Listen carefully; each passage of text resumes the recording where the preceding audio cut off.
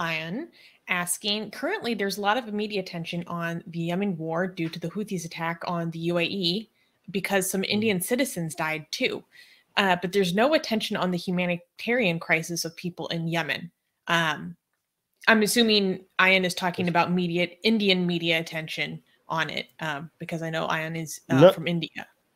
no, there's a lot of attention on it beyond India because this was an attack on the UAE. Yes, but the prioritization of the Indian citizens is why I'm saying that. But no, even if it's not, even if it's because it's like multiple countries involved now, even it's not just India, like this makes it a much bigger deal, right? Like it's dragging in other countries that was not involved in this conflict into the conflict as well, right?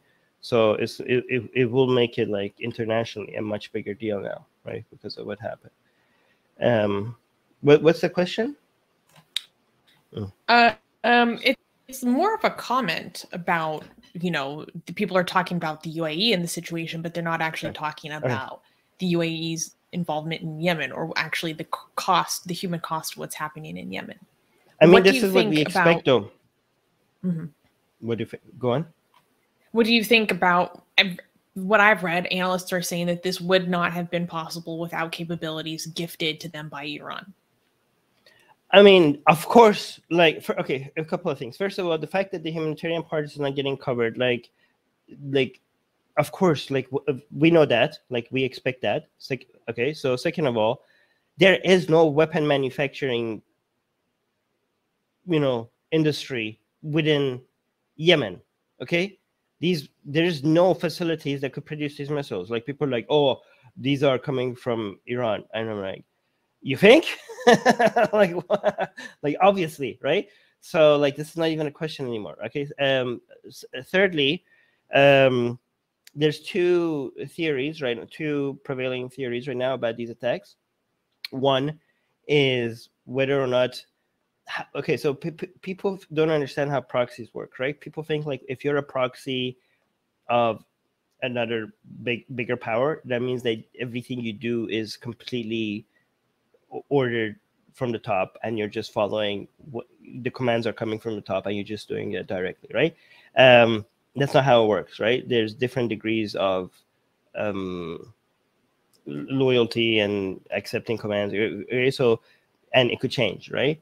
So how much a power has control over its proxy is not a black and white thing, and it also can change, right? And also sometimes the commands are not very direct. Like they are like a suggestion is thrown in the ether somewhere, and then what proxy just catches that, like it's like a and how they interpret it and how they go about executing such a suggestion is like anyone's guess, right? But when it comes to the Houthis and this attack, right? So whether or not this was a command from Tehran or not, depends on. Okay, so there's two theories, right? So we have the nuclear talks right now happening in Vienna, right? And some people are suggesting that this might have been not a command from Tehran. This might be a fear that the Houthis have, that they're being given up.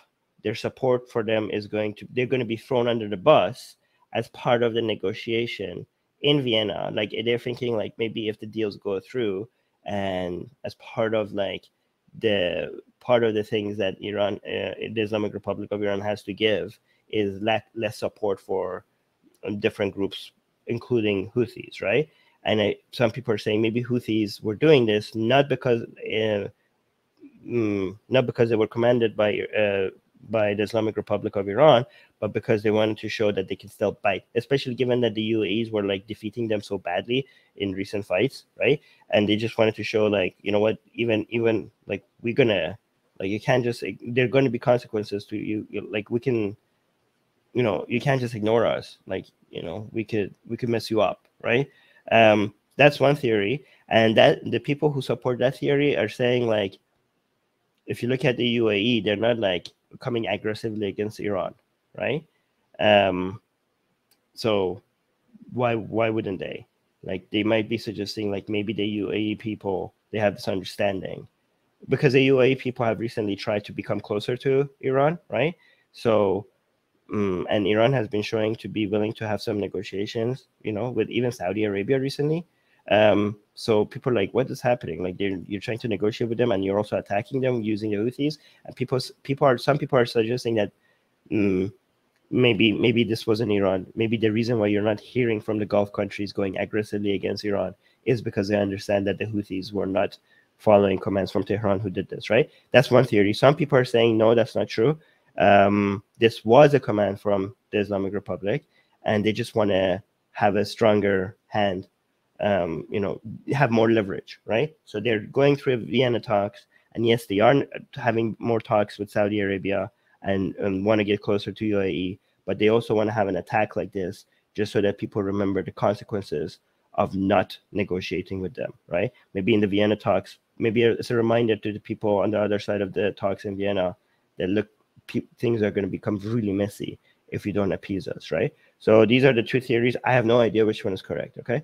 But yeah, these are the two theories. One last thing is that UAE, by the way, my voice, UAE has become very rich, partially because it was supposed to be a place in the Middle East where wars didn't happen, right? Like UAE benefited from being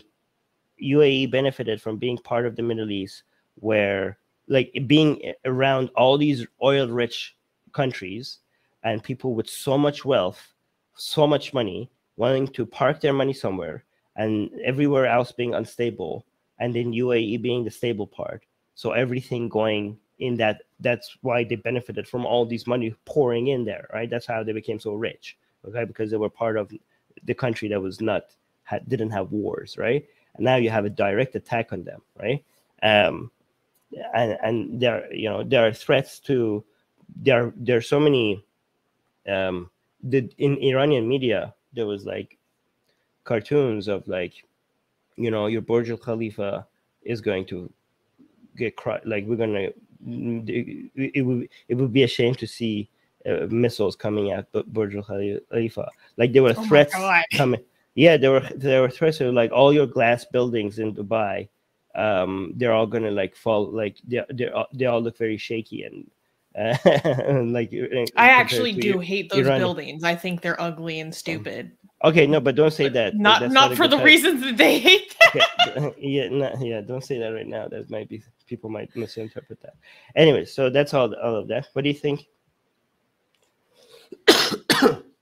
What do I think about this? Yeah. Oh, I don't really have any particular thoughts on this. I just thought it was really interesting to see news stories that came out about how Israel was going to offer their support to the UAE. Oh, that's actually, that was interesting to me. I was like, that is actually a very good point. Good point. I was asking, what do you think? Because I was just fishing for a compliment over my analysis. That's what I was trying to do, but it didn't work. Well, what do you think about Israel's involvement in this now? I mean, it was pretty cool. I mean, it's pretty interesting. It was a pretty bold move. I was like, yeah. Oh my god. Yeah. Anyways, let's move. But if you're looking for a compliment for your analysis, I'll give it to you, because who else do I come to? Hey guys, if you're a fan of Blasphemy and Sexy Callie, you know, like me, then you need to be sure to subscribe to our newsletter. Link in the description below. Because if you subscribe, we will send you a free copy of our Blasphemous Art ebook. And let me tell you, it is the tastiest blasphemy that you can find anywhere available today. And we are so generous with our blasphemy that we continue to send you more blasphemy every week. So make sure to subscribe. Link in the description below.